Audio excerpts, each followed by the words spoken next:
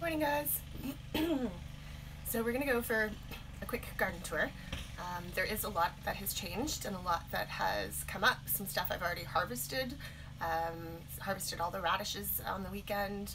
Harvested a bunch of spinach, some chicory, and processed all that stuff. Took all the cilantro out and created like a cilantro lime vinaigrette and froze that in little ice cube trays. So yeah, let's get started. I'm excited.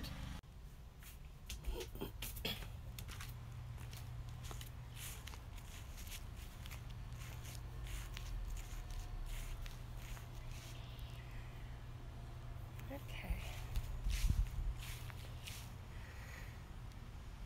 So in here is where I pulled out the radishes. I did leave some down at the bottom. These are big Chinese white radishes, so they will continue to grow over the summer and get quite meaty. They'll be like a great big turnip carrot almost. And when they're ready, I'll show you what they look like because they're kind of cool. And then I transplanted in a bunch of lettuce. And on this side, the chamomile is just starting to bloom. I did pick some heads this morning for a cup of tea. And the Brussels sprouts are getting quite large on this side. I have more Brussels sprouts on the other side of the garden, and they're not this big. So I don't know if it's just the soil here is better or what the deal is, but these guys are thriving. And then over here, the climbing beans. Haven't quite figured it out yet, like how to climb. Like I'll show you. This one here has. So this is what it looks like when they've figured it out. But these guys haven't quite yet. So what you do is just gently kind of keep reminding them where the stems, like where their support is, and they will eventually figure it out and start winding themselves around.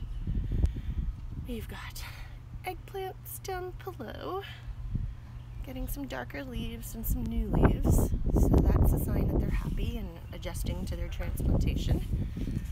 We will be picking arugula soon, and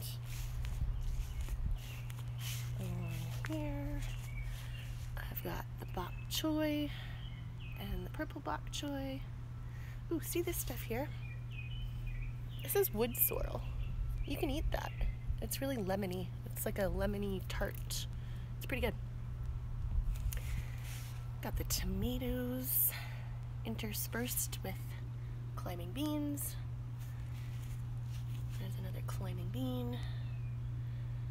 Threw a few sunflowers in. It is pretty chock full, guys. This is high intensity gardening. So we got beans. Down below there's Mizuna. I did pull out, see the size of these spinach, and like this one's going to seed, but that's kind of what I wanted. I want to collect the seed off of it. So I did pull out a bunch of the spinach and like from this area, and there's new seedlings coming up.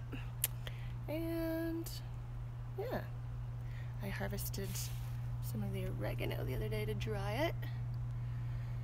The horseradish plant is looking quite bushy, so that's good. So yeah, that's sort of this little bed along the shed. Okay, so we'll take you along the back of the fence there, and this year what I'm growing over there is squash and cucumbers and melon. So let's go take a little closer look. I'll show you. Put in 2 spaghetti squash. We've got another sunflower. I bought this one. I've never tried them before. They're Delectica squash. So that is a winter storage variety. I've got more climbing beans along here. These are melons. It's called a hammy melon. It's an Asian melon. More climbing beans. We've got a butterfly milkweed beside a sage, and my sage has got flowers on it. Looks like it's gonna bloom. That's kind of cool. And then a little further down the row, we have 2 thymes. One's a lemon thyme, one's a normal, like, culinary thyme. I did put in some straight 8 cucumbers. And over here I've got a Wisconsin pickling. I've got one I can't pronounce, that's a Middle Eastern cucumber. Another Wisconsin. And I did put in a couple of bush beans. So not all of them have germinated, but there's another one down here. And so, oh, and these are those other Brussels sprouts that, look, they're not nearly as tall. It could have something to do with, see this mulch, guys, the wood? That actually isn't good. When you have wood mulch, it will take nutrients from the soil to help break it down. And so those nutrients are then no longer available for your plants. So that might be what's going on there. I might need to take that out. But that is the row along the fence. That is squash, cucumbers, beans, and melons. Okay, this area over here along this fence is mostly peas and a couple of artichokes. So just give you a little update on that. Artivan the artichoke. And the peas are catching on to things. It might be hard to see because of all the green, but they are actually latching onto stuff. So that is exciting. The more they latch on, the higher they will go. So you kind of want to give them stuff to climb up. So yeah, this whole row is just peas. Down at the very end, I've got a potato in a pot. This row we did some work on. So I've got my zucchinis planted out. We've got 2 tomato plants in, and yeah, just some onions down at the end. This garlic is insane, you guys. It is like chest height on me. Here, I'll put the camera down and I'll show you. Yeah, like seriously, look at the height of this. It's nuts. I don't know if I planted soft neck or hard neck, so I guess we'll find out. If I don't get any scapes, then that means it's soft neck, and I will harvest it when 3 leaves at the bottom turn brown. If I get scapes, I believe that means it's hard neck, and I cut the scapes off, and then I can harvest it at some point after that. Okay, these potatoes have come up really nicely. I'm growing 2 different types of potatoes. I'm growing Warba, which is supposed to be like a first early, and I'm growing Red Pontiac. This bed here has a few brassicas in it that I was just kind of trying out. These are kohlrabi. I've never grown a kohlrabi before, so I thought I would just try it and see how they grow and see if I like them, and then if they do, I'll grow more in the future. Peppers down here. Alright, beside the peppers, we have a bed that has broad beans, and we are starting to get broad bean flowers. Those are just like the buds of the flowers, and we've got them on quite a few now, so I think they'll open this week, and if that's the case, I will do a quick vlog and show you guys. So I've got a couple more sunflowers in here, and the plan with this is that there's squash. The squash will grow up to the lights, and the broad beans down below will just fill in nice and bushy. So that's the plan with that bed.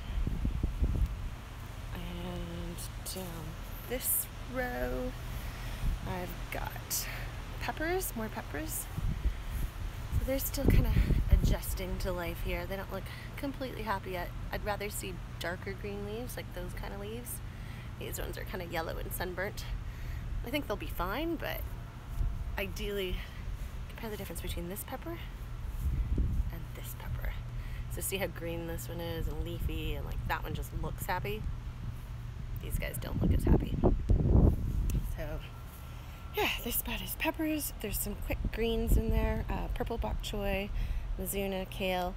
So those will be out in at least, well, in about a month's time. I would say the end of June, those are coming out. And then there will be going in some cabbage, and that'll grow right through until winter time. So that's it for this. Okay, let me just take you through the garden gate. I'll let you peek through while I attempt to open it. There we go. Alright, the hotbeds. Take a look at these tomatoes. So this whole row is tomatoes in the big pots and peppers in the little pots down below. So we have a variety of peppers. These 4 are jalapeno. And then, oh, the 2 down below are like a little Spanish. I'll hold the tag up. So maybe it's Agui Chara Pita. So anyways, I guess really tiny yellow peppers. Apparently it's like one of the most expensive peppers in the world because they're super tiny and like chefs love them. They're very fruity. I did grow one last year. I only got a couple of peppers off of it, so this year I started them a lot earlier. We've got flowers on our tomatoes, which is kind of cool. These peppers are the Jimmy Nardello. It's an Italian pepper, not too spicy, supposed to be a pretty prolific producer. I've never grown them before. We've got more tomatoes, some basil down below, lettuce leaf basil. I did go in and top, see the little brown spot? I took the tops off of them, so that will encourage the plants to bush out. So you top your basil just like you top your peppers, or you, vice versa. If you've topped basil but you've never topped peppers, you can do the same thing to your peppers. And these are shishito peppers. And actually, I just wanted to show you, we do have a few peppers showing up. Look at this. There are jalapenos in there. Hello, little jalapenos. Jalapeno doing? I don't know what that was about. Okay, so yeah, lemongrass and nasturtiums have finally come out. I planted them from seed. Got a few more up top here. Flat leaf parsley and more basil. So that's it for this area. Okay, it was getting pretty windy out there, guys, so we're just gonna wrap up inside the garden shed. Just wanted to say thanks for coming along and looking at the garden again this week, and just kind of wanted to sort of let any of you guys who are new here know sort of why I'm doing this. You know, there's a lot of people who will say, like, why bother? Like, you can go to the grocery store and buy a squash. And that is true, you can. But ultimately, I think this is my little way of doing my part for the planet. So if I can grow most of our vegetables and put things up for the winter, like our tomatoes and our peppers and our onions and our potatoes, then at least that's reducing our footprint a little bit. You know, some of our stuff is not coming in from Mexico or California, being shipped here or flown here. So that's sort of my main reason. I mean, it's way healthier for us and it tastes better, but I'm trying to do my little part for the planet. And I think if we all do our little parts, it'll add up. So anyways, enough ramblings on. Thanks for watching, and I hope to see you next time. Bye-bye.